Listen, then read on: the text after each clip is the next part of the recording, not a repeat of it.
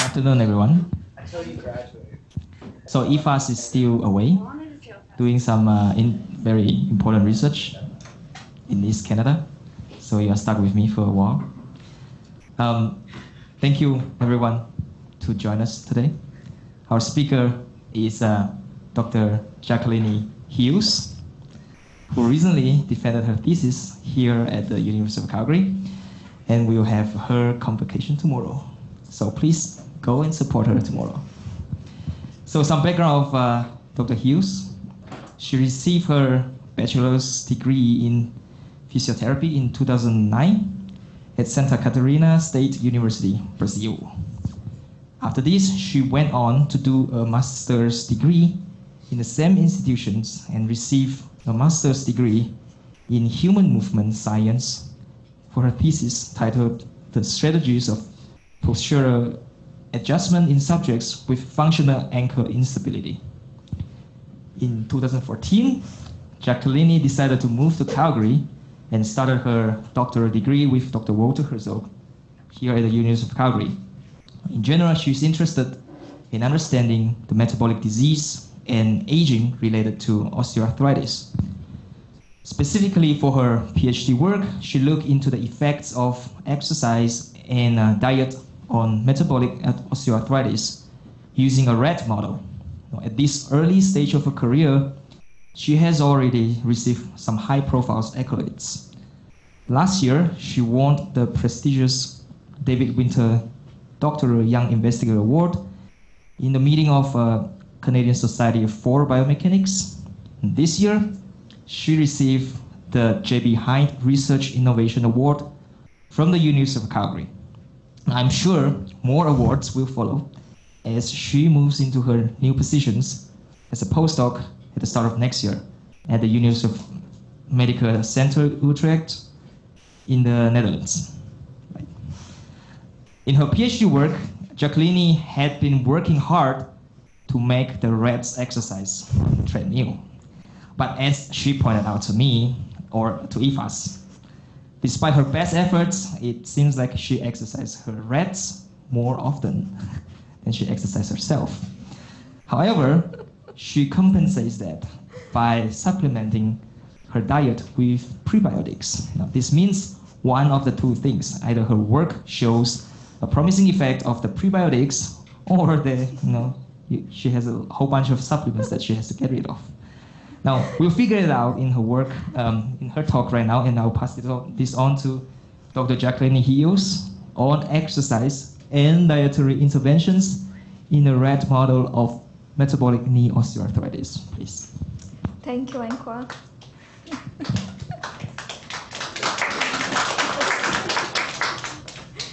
So it's a pleasure to be back in Calgary to present and talk a little bit about the work that I did during my PhD. With Dr. Herzog, and I will start talking a little bit about the rationality of my PhD work. So I'll talk a little bit about metabolic osteoarthritis. I will talk a little bit about exercise and prebiotic fiber and why I think we can use them to prevent metabolic osteoarthritis. Then I will talk a little bit about the three main studies that I did during my PhD, and I called them the exercise study, the prevention study, and the rescue study, and you are going to understand that as I go with my talk. So metabolic syndrome, it's a complex disease, and it's defined as a pathological condition characterized by visceral obesity, insulin resistance, high blood pressure, and dyslipidemia, that would be high triglycerides and low HDL cholesterol. And metabolic syndrome actually is associated with a series of diseases, and recently it has also been associated with osteoarthritis. And when we have any of these marks of metabolic syndrome associated with osteoarthritis, we actually call this metabolic osteoarthritis or metabolic OA phenotype. But how does metabolic syndrome causes osteoarthritis? So in summary, what we can say is that when we are talking about dyslipidemia, we are talking about ectopic lipid deposition in the chondrocyte that might lead to osteoarthritis. And when we are talking specifically about visceral obesity, we are talking about the fat tissue that we have associated with that might release adipokines. And with adipokines, we are going to have the expression of pro-inflammatory marks that may inhibit the cartilage matrix syntax and also might suppress bone formation, and all of that might lead to osteoarthritis. Now regarding high blood sugar, we know that high blood sugar is associated with the accumulation of glucose, and that might lead to chronic low grades of systemic and local inflammation, and also it's associated with an increase in oxidative stress that also might lead to matrix stiffness, subchondral bone destruction, and chondrocyte dysfunction, and all of that might lead to osteoarthritis. And last but not least, high blood pressure that is associated with the narrowing of the blood vessels, and that might compromise the nutrient exchange in the subchondral bone. And if we don't have a healthy subchondral bone, the cartilage on the top of that will not be healthy as well, and that might lead to osteoarthritis. So metabolic syndrome is usually associated with the consumption of diets rich in fat and sugar. So actually about the cookies, it's good that we don't have cookies today, so you're not gonna have sugar and fat during my presentation. No one is gonna feel bad that they are having cookies when I speak. So a diet rich in fat and sugar, it's also associated with what we call dysbiosis. And what is that? Actually, that is the imbalance between the good and the bad bacteria in your gut. And when we have this dysbiosis, usually we have a phenomenon that it's called the leak gut. So I will try to explain quickly what is the leak gut syndrome. So here we have a healthy intestinal mucosal cells. And when we have this imbalance between the good and the bad bacteria, we end up having a spacing between those cells, what allows the leak of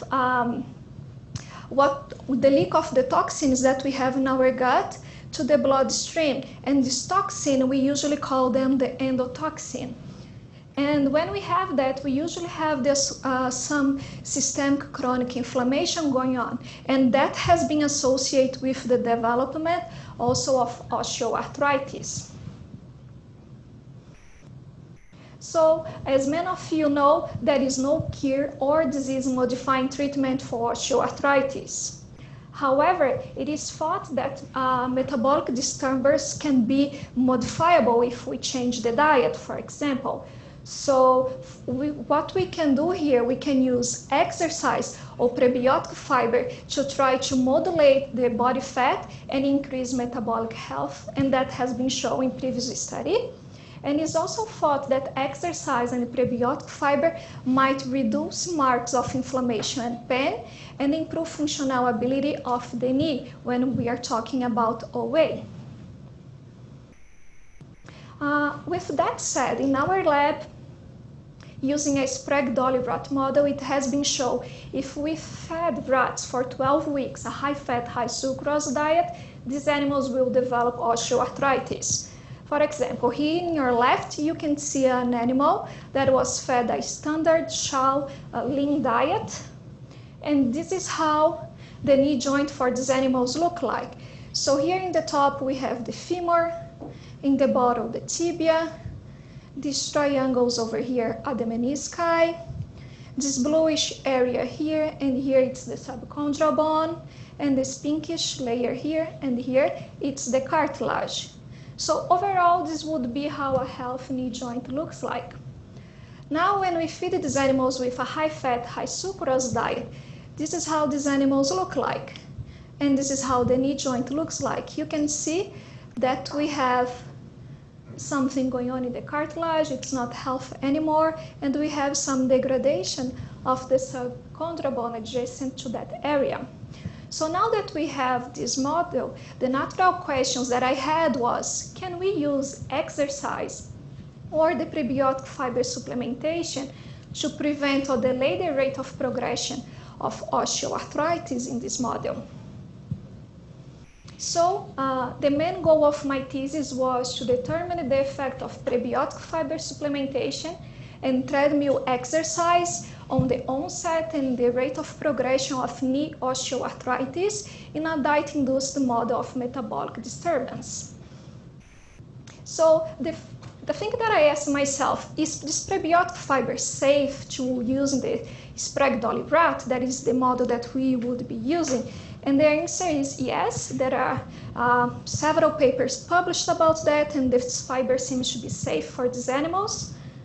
However, regarding the treadmill exercise, that was what I was planning on using in this model, we were not that sure because there were a few papers that were saying the exercise was not good for the joint of these animals, and a few papers saying that was beneficial.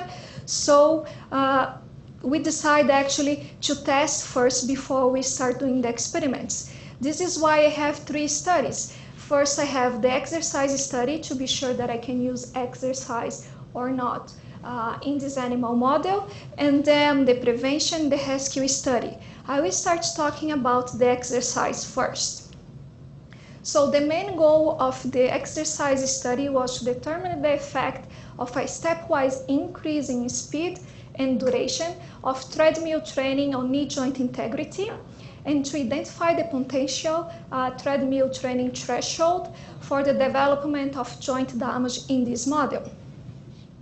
And our hypothesis was that excessive chronic treadmill training actually would lead to development of osteoarthritis-like change in the cartilage of the animals, while moderate exercise would be beneficial for the cartilage of these animals. So in order to test our hypothesis, we worked with 10 to 12 weeks old sprague doli rats, and we randomized these animals in 4 groups. So the first group, we had sedentary animals, where the animals were restricted to cage activities. The second group was the moderate duration training, where the animals exercised up to half hour a day, 5 days per week. The high duration, where the animals exercise 1 hour a day, 5 days a week. And the extra high duration, where from week 1 to week 9, the animals exercise 1 hour a day, 7 days a week. And from week 10 to week 12, we had a progressive increase, where the animals end up doing 4 hours per day, 7 days per week. And the duration of the whole protocol was 12 weeks. So, for those of you that are not familiar, this was working before here. With animal study, this is how it looks like when we have a rat running in a treadmill. Usually they do, if they are not in pain, they seem to do pretty well and they don't mind that much. And the key outcomes of this study, for sure, it's the knee joint integrity. And to assess that, we actually did the histology. So we harvest the knee joints at the end of this experiment protocol.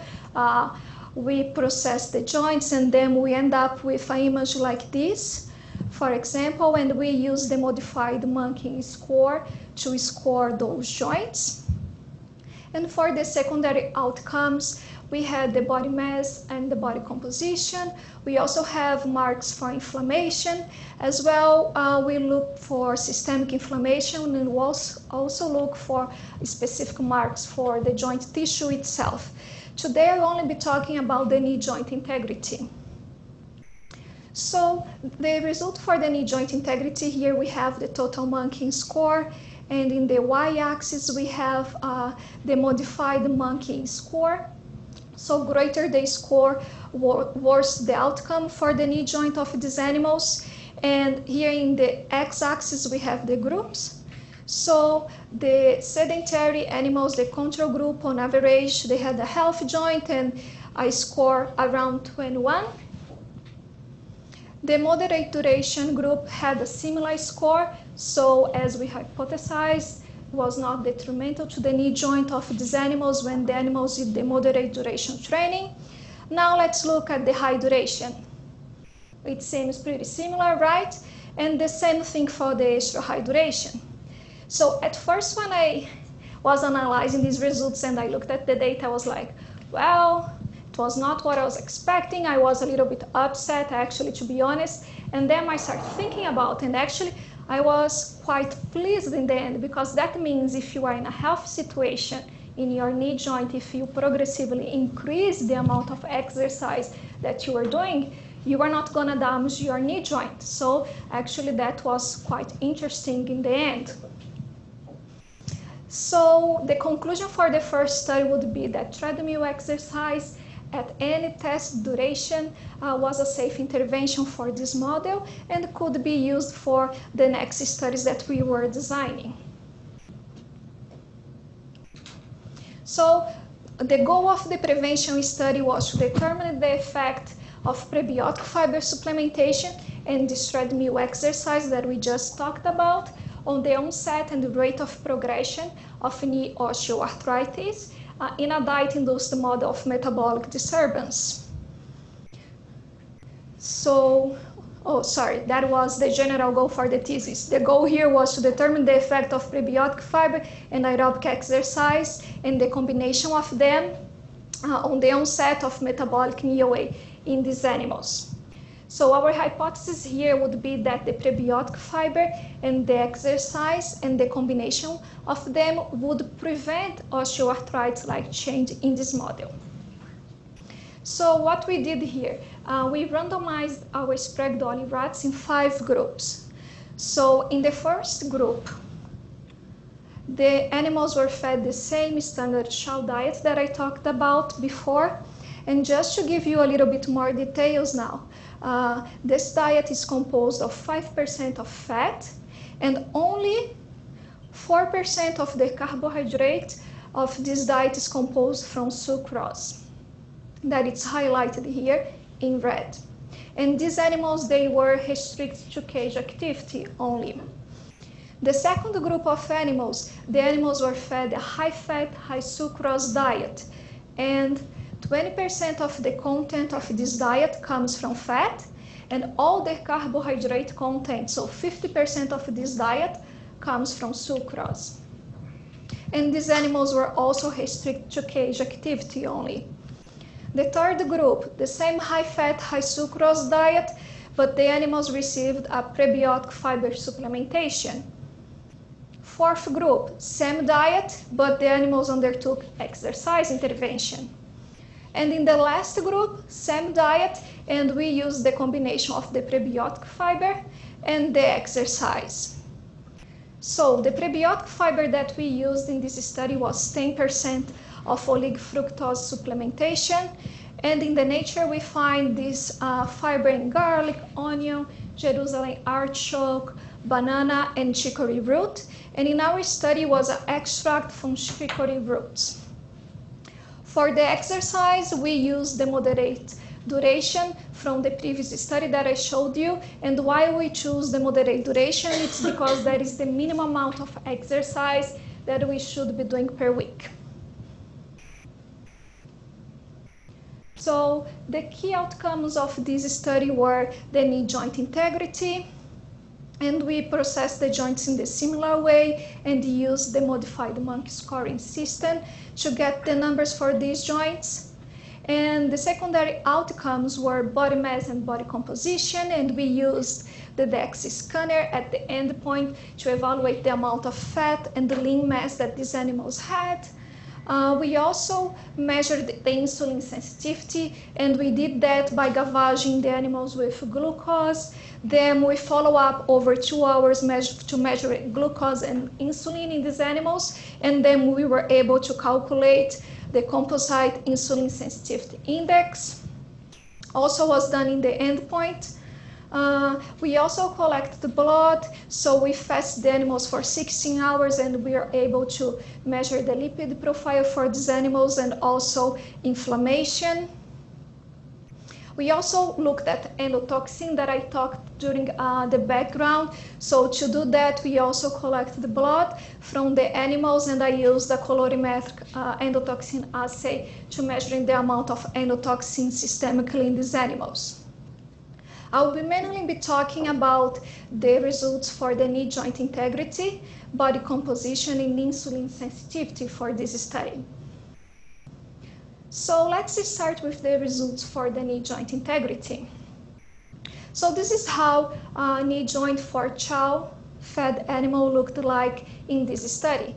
So this arrow actually it's point out the bone marrow in the subchondral bone, and it looks quite healthy in this animal, as expected. Now this is how a knee joint for an animal that was fed high-fat, high sucrose looked like in my study. So here you can see that the bone marrow was replaced for some sort of fibrotic tissue. And since we are missing tissue here, the cartilage seems not to have the support that it needs to stay where it should be. So we see this collapse of the cartilage adjacent to this area. And now when we look to the animals that start the high-fat, high sucrose diet and the prebiotic fiber supplementation at the same day, the knee joint looks like this. And when we exercise the animals, they look like this. And when we combine fiber and exercise, they look like this. So what do you think? They look pretty similar to the chow-fed animals, right? So when we quantify those images, we end up with this graph. So here we have again the modified Monkey score and the groups, and as expected we have a high score for the animals fed a high-fat, high sucrose diet, but if we have fiber supplementation, exercise, or the combination of fiber and exercise, we are able to keep similar numbers as the animals fed a chow standard diet. So as Anquan was saying during my presentation, when I start dissecting the tissue from these animals, I was seeing how healthy the animals that were eating the fiber were. So I decided, okay, so maybe it's the time, since I'm not exercising that much, to start eating the fiber, adding the fiber in my diet, and this is when I did it. So talking about the metabolic profile for these animals, just to summarize, overall what we saw is that the prebiotic fiber and the exercise, they prevent change in the metabolic profile of these animals that were fed a high-fat, high sucrose diet. And I will present the data from insulin sensitivity to show you a little bit of that. So for the composite insulin sensitivity index, here in the y-axis, actually as greater, it's better for the animal. It's better if you have a higher insulin sensitivity. So as expected, the animals that were fed a high-fat, high sucrose diet had a worse profile for the insulin sensitivity. However, with the interventions, we were able to prevent that. Something that was quite interesting is when we look at the body fat, the percent body fat in these animals. As expected, the animals that were fed a high-fat, high sucrose diet had a higher percent body fat. But against our initial hypothesis, the fiber doesn't seem to do much, neither the exercise, but the combination brought it back to similar values than the animals fed a chow diet. What that tells us, it's like what we are seeing in these animals, it's not only related with the amount of fat that they have in their body, but it might seem related to actually to the metabolic syndrome, the metabolic disturbance that these animals have. Because with the intervention, we were able to prevent metabolic disturbance, but we are not able to prevent increases in body fat. So we should keep in mind that sometimes the person can have a lot of body fat, but that doesn't mean that the person is not healthy, and we should keep that in mind. So based on some of the results of my thesis and some of the literature findings, I would summarize that a high-fat, high sucrose diet leads to leptin resistance, insulin resistance, dyslipidemia, leak gut, and that with that we have decreased bone formation, increased bone resorption, that all led to osteonecrosis like changes in the subchondral bone, as I have showed you in one of my slides. also led to ectopic lipid deposition in chondrocytes and synovitis. And when we have that, we end up with the collapse of the cartilage or with the degeneration of the cartilage itself that will lead to metabolic knee osteoarthritis. However, if we combine aerobic exercise and prebiotic fiber, we are able to prevent metabolic syndrome, and in this way we are able to keep the knee healthy.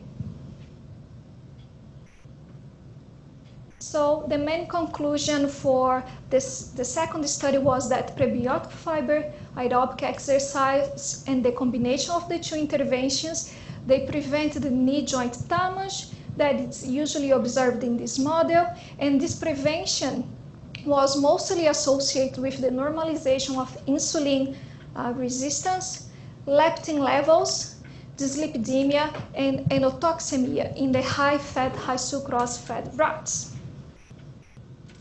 So now that we know we can prevent, we need to know if we could treat or stop the progression of the disease once we have the damage in the knee joint. So we designed what we call the rescue study. So the goal here was to determine the effect of prebiotic fiber supplementation, aerobic exercise, and the combination on the progression of metabolic knee osteoarthritis in rats fed a high-fat, high-sucrose diet. And the hypothesis was that fiber supplementation and exercise and the combination, when introduced 12 weeks after the onset of a high-fat, high-sucrose diet exposure, would reduce the progression of OA-like damage in this model. So the design is pretty similar than the previous study. What changed here is that we first randomized the animals in two groups, the standard chow diet and the high-fat, high-sucrose diet. Then, after 12 weeks in their respective diets, we randomized the animals in the high-fat, high-sucrose diet in 4 subgroups. So we would have a sedentary group, a high-fat, high-sucrose group combined with fiber, another high-fat, high-sucrose diet combined with exercise, and then the high-fat, high-sucrose diet combined with fiber and exercise. So the duration of this study was 24 weeks that each animal is spending in this protocol. The main outcome is still the same, the knee joint integrity, and the secondary outcomes are pretty similar. So we had body composition. What was quite nice in this study, we were able to measure at the midpoint. So after these animals were exposed to the diet, we were able to scan these animals. So we have a midpoint measurement and an endpoint measurement. And we also have insulin sensitivity and the lipid profile for these animals. And for these outcomes, we are able actually to collect a baseline value, a midpoint value, and an endpoint value. So we could follow up and see what was happening with these animals throughout the study. And I will be mainly talking about these two outcomes, the knee joint and the lipid profile. So for the knee joint, what we have, this is how the knee joint for the animals fed a high-fat, high-sucrose diet looked like. So we can see that a piece of the cartilage is actually gone here. We have the replacement of the subchondral bone, the bone marrow in the subchondral bone by fibrotic tissue. The meniscus is destroyed. So this looks like a pretty bad joint, as expected. Now, what about the fiber and the exercise and the combination? Doesn't seem they did much to the joint of these animals once they start after we already have the initial damage. However, what was most surprising to me, it's this. This is how the knee joint of a chow health standard fed animal looks like. So we were expecting a nice clean joint, and unfortunately it's not what we see. So if we convert these images in numbers, this is what we see. We don't see change between groups. groups. And actually our control group has really bad joints as well. So regarding the metabolic profile, what happened? So overall, what we notice is that aerobic exercise and the combination of the fiber and the aerobic exercise, they improved some marks of metabolic disturbance in these animals, but they didn't bring that numbers back to the baseline values. So I'm gonna show you the LDL cholesterol as an example. So here is the data that we have at the end of the experiment protocol. As we expect, the animals that were fed a high-fat, high-sucrose diet had a higher profile for the LDL cholesterol. We still see a really high profile for the animals that were fed the fiber, but somehow we see better numbers for the animals that undertook the exercise or the fiber combined with the exercise.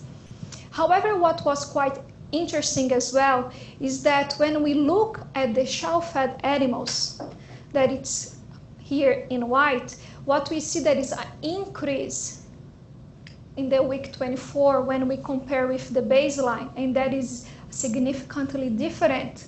And we see that for other marks for metabolic syndrome as well. So it seems like these shell-fed healthy animals are not that healthy anymore. So in summary, for the last study, it seems like that moderate exercise and the combination of prebiotic fiber supplementation and moderate exercise, they improve some marks of metabolic disturbance. However, these interventions did not seem to slow down or to accelerate the progression of the knee damage.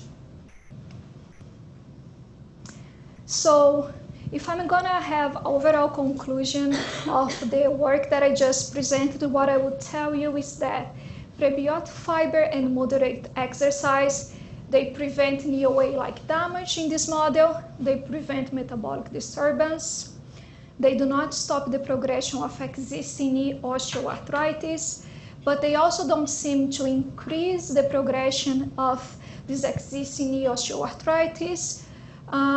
And it seems like they are both safe strategies for populations with metabolic knee osteoarthritis who may need or want to exercise or supplement their diets with prebiotics to alleviate other health-related problems such as diabetes and cardiovascular problems. And I really wish I could change my take-home message from my first HPL seminar 5 years ago, I guess. That was prevention is still the best medicine. It seems like we still cannot do much regarding treatment. We have to prevent the disease. So let's eat well and exercise. And I would like to acknowledge my supervisor and the whole Herzog group, Dr. Hart group, Raylene Heimer group, and the LESARC staff. And thank you.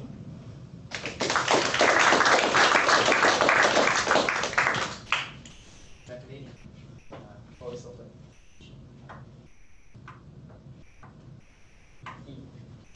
Jaqueline, could you go back to your Macon scoring results in study number 2? Yes. The bar graph. So the two exercise groups on the right, the balloon and the ugly tie. I mean, I know they're not significantly different from chow, but they are lower. So what do you think could be, if they are lower, or if they're trending lower? Do you think that there is something about the exercise that's beneficial from a biomechanical or a biochemical that the chow, for example, who are not exercised, are getting? I'd like to hear your thoughts on that.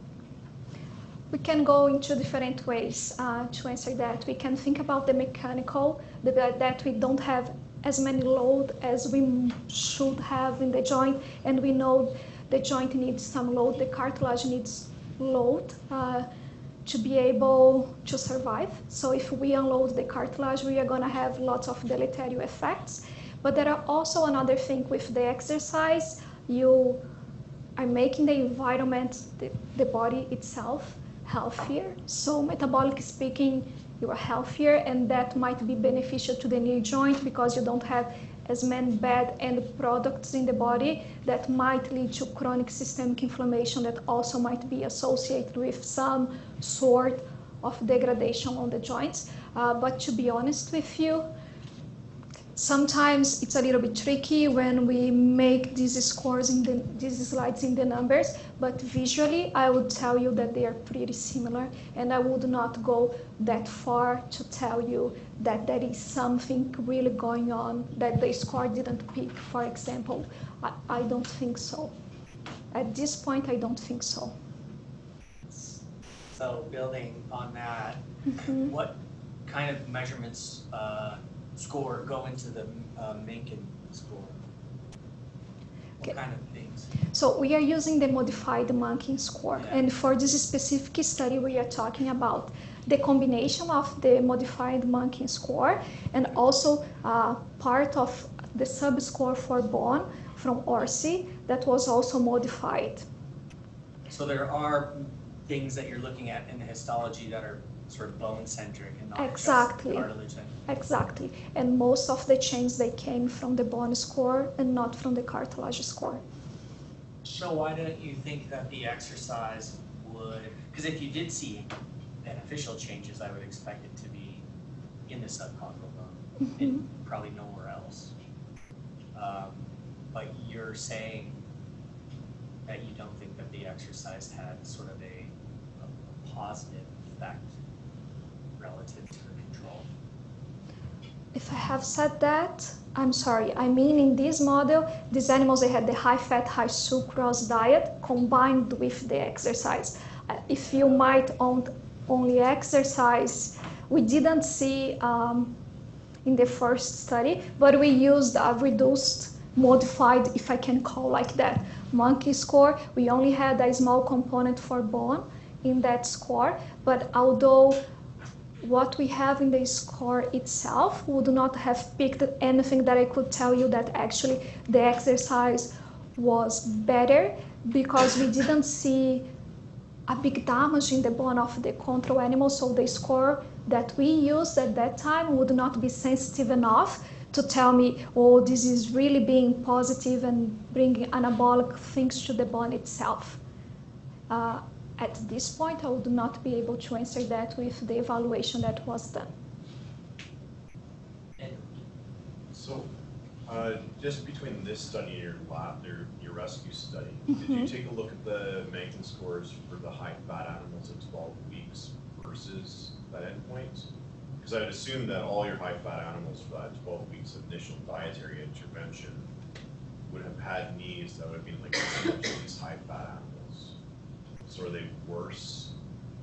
So let me see if I understood your question. You're asking if I had compared from the second study at 12 weeks, the high-fat, high-sucrose animals at 12 weeks, with the 24 weeks in the last study. What I can tell you, if we get the worst animal at the 24 weeks, would be worse than what we see at week 12. But we had a few animals that didn't have that bad joints, so it brought the score down. So when you look at the average, it seems similar, but in the end it's not. So I'd expect all your high-fat animals to, at 12, when you started your intervention, to all have bad joints. Yeah. So I wouldn't expect to see any scores lower than this high-fat animal at 12 weeks. But unfortunately, that was not the case. First of all, I would like to make a compliment. Beautiful study, very well presented. Thank you.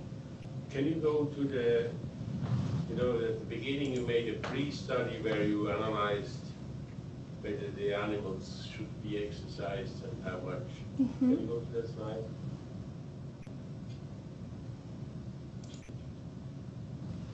This one? No, after that. The result of it. Oh, okay. For the graph itself, right? This one. Yeah.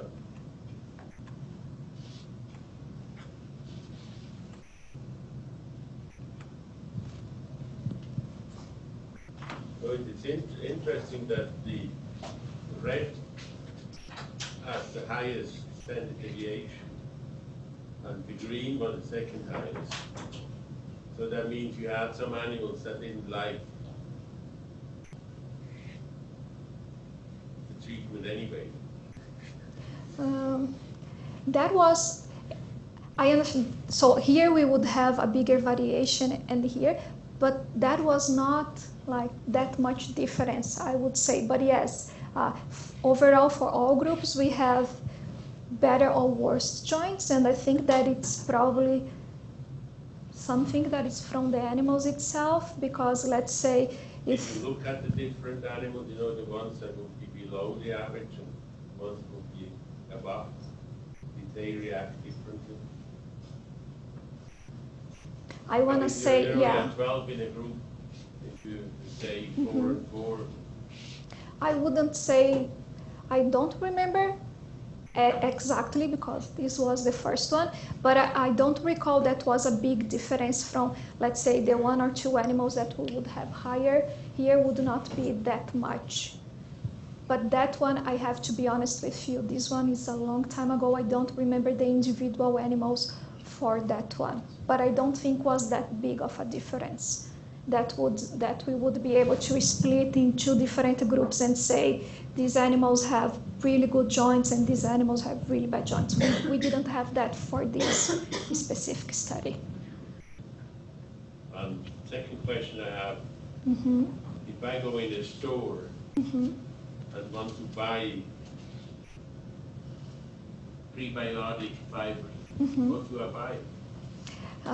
Before I would say you can go at Safeway and buy at Safeway. Now that I got back in Calgary, I didn't find at Safeway anymore.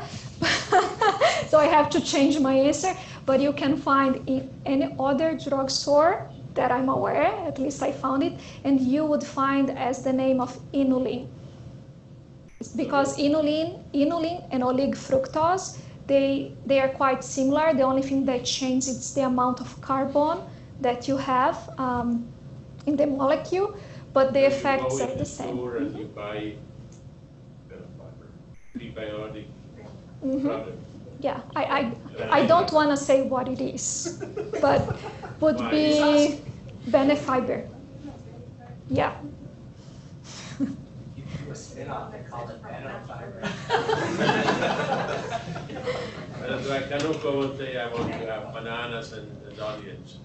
It's not enough the amount that we would need to find in the banana and in the onions. You would have to have a lot of bananas and onions per day, and with that you would have a lot of other carbohydrates that you don't want to have in your diet. So our diet is kind of poor in this sort of fiber,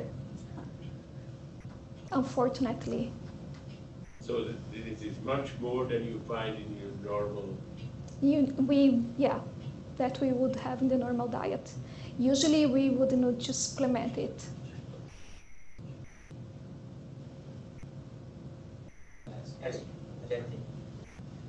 So continuing on from this, if you continue the study for the full 24 weeks that you did the last study, would you expect to see significant differences here?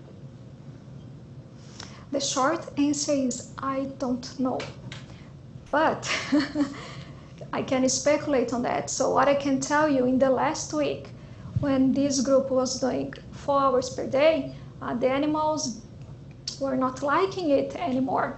Let's summarize in that way. So I would say maybe we could be overtraining these animals if we keep 4 hours per day for a few more weeks, or maybe not. Maybe they would adapt and we would haven't any damage in the cartilage itself. So at this point I can see we having an adaptation and still not having the bad effects, but I also can see the other side as overtraining or something like that, and at that point it might start being detrimental to the knee joints. And as well, we allowed, was not 4 hours in a row, was like 1 hour early in the morning, 1 hour a little bit before lunch, 1 hour a little bit after lunch, and 1 hour in the end of the afternoon. So the animals had a break, so they might have had the time to recover from that. Maybe if we do 4 hours in a row, that will not be good for the joints. We don't know that. So I'm also referencing in terms of how sedentary behavior affects. So you didn't see a sedentary behavior effect at 12 weeks in your last study, but you did see a sedentary behavior effect at 24 weeks. So that's why I'm inquiring to see if you would continue on this study, what you would think would happen.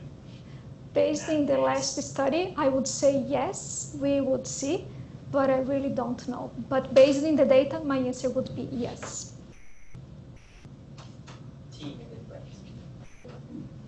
So, Jaqueline, I'm sure you've been asked this, but from your prevention study, translating this from rat to human, what dose is required at both to be effective in people? We don't know. So, if I'm not wrong, Raf is here. No, he's not here. Rafael Fortuna, he is doing now, but he's doing, I would say, the last study. It's when the subjects already have osteoarthritis, and he introduces prebiotic fiber to see if he can stop the progression of the disease. Thinking a preventive way, we don't have data for that because, and I don't think we will have any time soon or at any time, because we cannot ask someone to have a bad diet and introduce at the same time fiber and exercise. But what I would... Well, I just need a dose dependent. If you calculate so many milligrams of fiber for a rat and then move that to a 80 kilogram human, what can you move the moderate exercise from a rat with their little legs? Just speculate. So first of all, the amount of fiber that we would consume would be not be 10% of our diet, as we did with the animals, because that would be too much for us. We would have a teaspoon per day, and that would be enough to supplement the diet. Otherwise, we would have bad intestinal effects with the prebiotic fiber. And by bad, I mean not that it would be unhealthy, but it would be uncomfortable effects. For the exercise, it's hard to say. You have 180 kilometers or something like that. For the rats? Yeah. Yes, let me go back to that slide. That was at the end of the study, was not at the beginning. 180 kilometers. Yeah, over 12 weeks. This is what the rats did. That's huge. Yeah, because they are small animals, right? For them, it was a lot. Huge for me. But that was over 12 weeks. To Banff and back. Yeah. But yeah, that is a lot of exercise. So what I did for the prevention study was this one.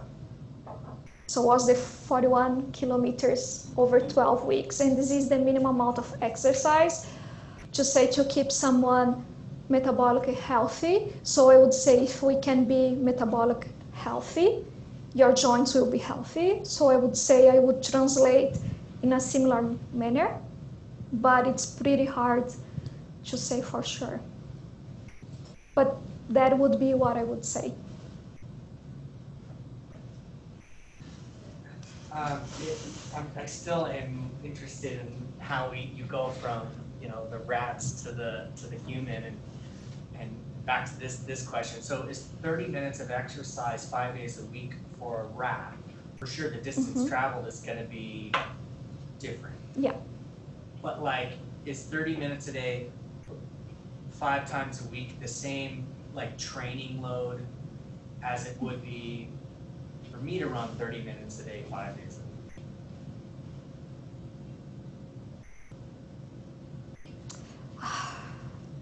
I want to say it would probably be similar because of the speed that you would be doing it, but I don't know the answer for sure, never calculate.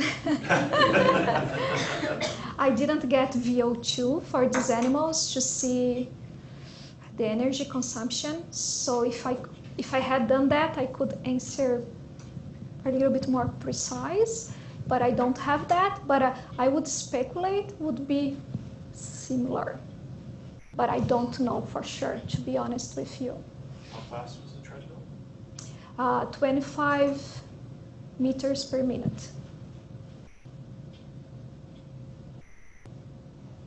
And something that I didn't talk much, this was a gradual increase. So actually in the first 4 weeks, we start the speed and the duration was shorter. So we don't start at the first day, half hour per day, 25 meters per minute. It was a progressive increase. And we think this is quite important because most of the studies where they show that exercise is detrimental to the knee joint of rats, they don't have this progressive increase. They just start and they do it.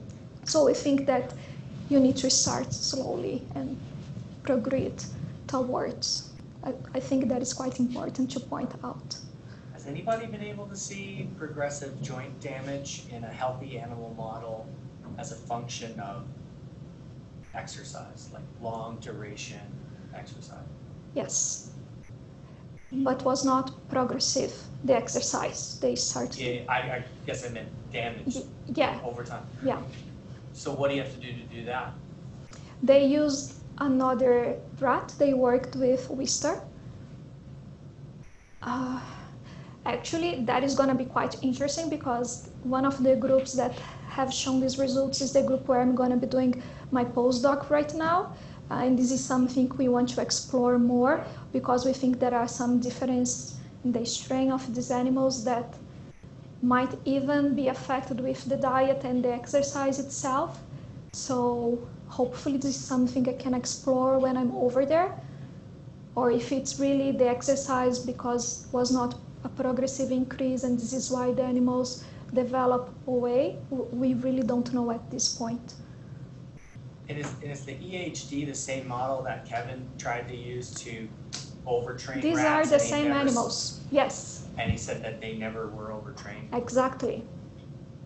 So how should I think about that EHD? Should I think about that as like Extra high a duration. lot of exercise, or is it more like? I would say a lot of exercise, but was not detrimental to the health of the animals. Because we have marks, anabolic and catabolic systemic marks, and we don't see an imbalance between groups. They're still healthy. Why do you explain that, or how do you explain that all the runners, when they turn 60, stop running? I don't know why they stopped running. Usually, It's a cartilage problem. but it usually is associated with a lesion that they had. So if you have a lesion in the knee joint, if you have an ACL transaction or if your meniscus is damaged, and if you keep doing exercise, it has been shown in animal models at least that you develop osteoarthritis. So I think if you have a disease beforehand, a problem beforehand in the knee, and if you exercise, that might be detrimental to some extent. But also we have studies with humans, with us, that show if you have osteoarthritis and if you exercise, your quality of life improves, although you don't see change in the X-ray. So it's like, we really don't know, but usually people that stop running or something like that, they had some problem in the knee, an injury beforehand. How translatable do you think your data is to humans? You had mentioned that there might be variation even within different mouse or rat models. Mm-hmm. So then how translatable do you think that this is to humans? Based in the literature that we have about prebiotic fiber and exercise for other sort of diseases in humans, we see similar effects, for example, for metabolic syndrome and this kind of things. And if we think the problem in the knee joint is associated with metabolic syndrome, I would say that they are quite translatable. So if you can prevent metabolic syndrome, you can prevent knee osteoarthritis that is associated with a bad diet. And that is something I'm glad you asked, because I want to make it clear. This is for when we are talking about a high-fat, high-sucrose diet. It's not if you have an ACL transaction, if you have injury. I don't know if with injury this would work. It might, but we don't know. This is something that people have been discussing a lot, is about the phenotypes of the disease. So sometimes it's useful to classify in phenotypes because maybe what causes the disease is not the same thing. So the way that you treat the disease will not be the same. Jaqueline, I just have to ask you these questions. Okay. Maybe not so. What about when, this is all males? Yes. Right? So, and in humans, OA is more common in women than it is in men. So, so speculate about what's driving this. Is it metabolic syndrome, or is it something to do with hormones, or what? And if you were to repeat this study in female rats, what would you expect?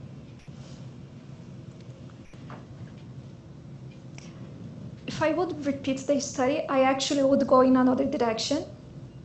I would actually follow up first these male animals longer to see what's happening in the knee joint, because when we kept them till 36 weeks old, we saw that the joints are not that healthy anymore. But if I would do with females, I would expect, speculating, I really don't know, but I would expect probably similar results, but we would have to wait a little bit longer, because it seems like the males develop a little bit quicker than the females, but I'm not quite sure why in this animal model. The disease itself, like I would say, even to get obesity, they would take a little bit longer than the males. So would be the opposite than what we see in men and women for the male and female sprague-dawley rat, sort of.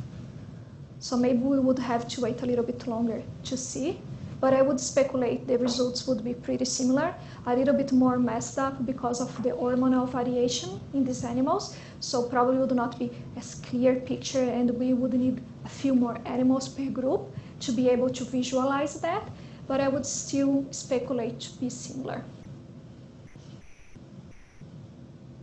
I have a question. Any more questions? I have a question.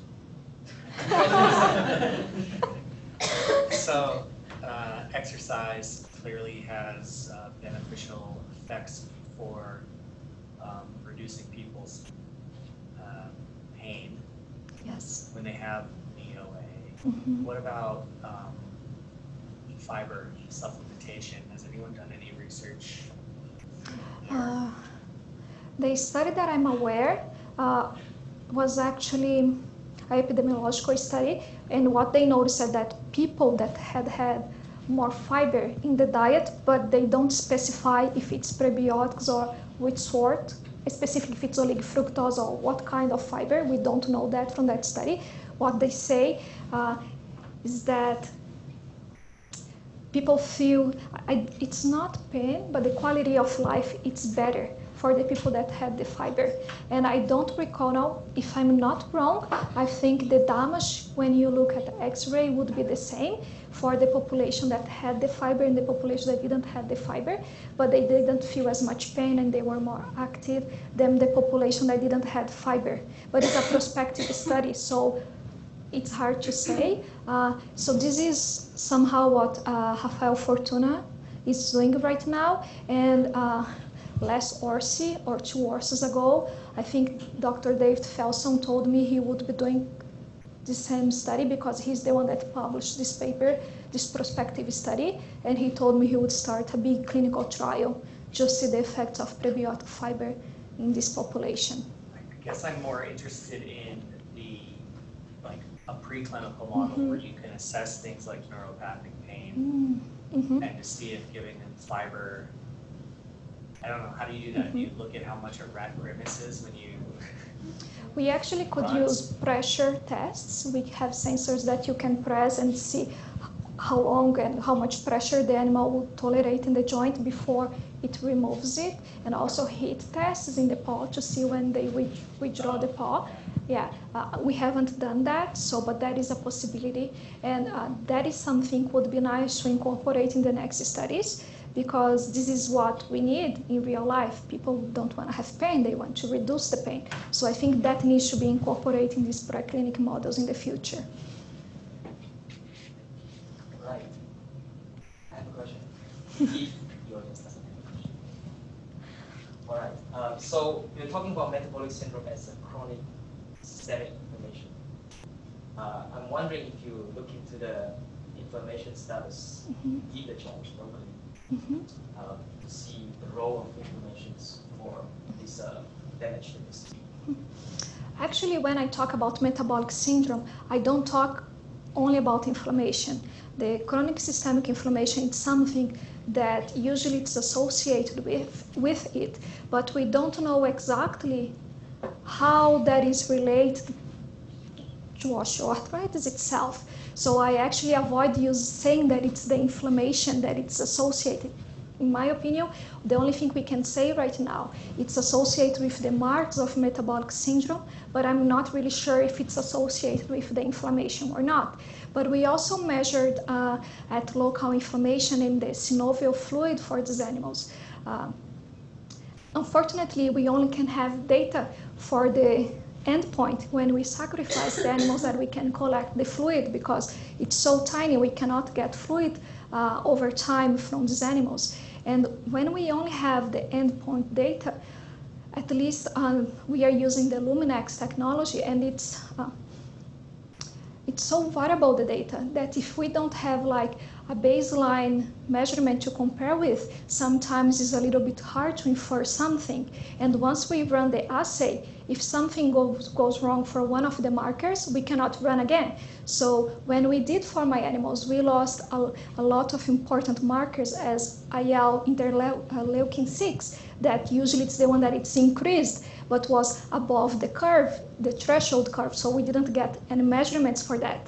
So we tried to measure the data that we had available. We didn't find difference between the groups, but the most important proteins we were not able to evaluate because they were above or below the threshold for this study. I don't really understand if above or below the threshold. So the setting of the measurement is not set correctly, or?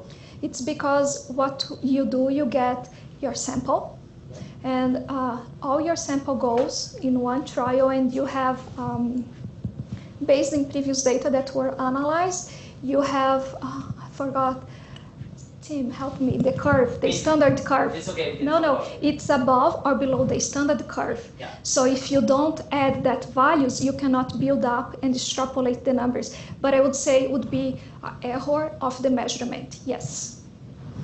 And we don't have for really important markers. All right, any question from the audience? If not, let's thank Dr. Hughes again. So next week we have Colin Forminger, and he's gonna tell us about tendon mechanics. And please come back.